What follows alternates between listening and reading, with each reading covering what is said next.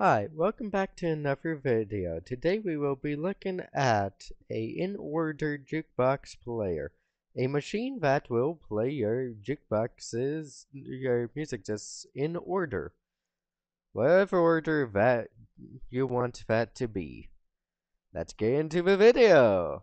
On a bit of a side note, this design is designed to work on both Bedrock and Java editions of Minecraft.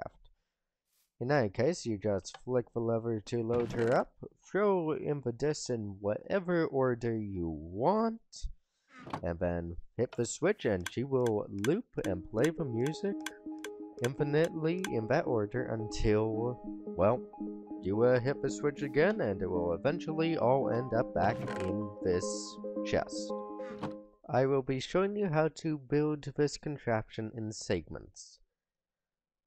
This contraption will require a 5 high area that is 3 by 4 as the other dimensions. You will start by putting 3 droppers on top of each other facing up, a hopper going into the dropper, a chest on top of that hopper, make it a double chest, a hopper going into that chest, a jukebox on top of that, a hopper going into the jukebox, a chest on top of that, and a hopper going into that. Next, we will build the dropper vator circuit.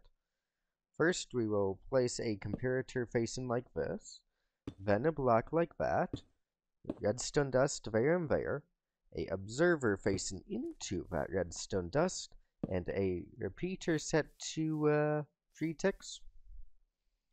Next, we will be adding a comparator down here, 2 bits of redstone dust, a target block, a redstone torch on top of that, a bit of redstone dust there, 2 blocks here, a redstone dust there, comparator there, redstone torch.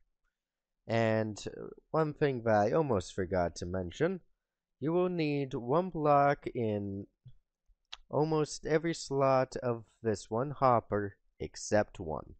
It is the hopper underneath this top chest. It's to keep the discs in order. It's very important. Oh, and the lever needs to go here.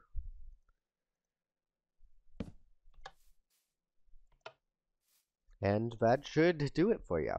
Thank you all so much for watching.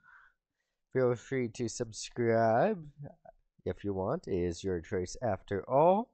And thank you all so much for watching, and see you at some point in another Minecraft video.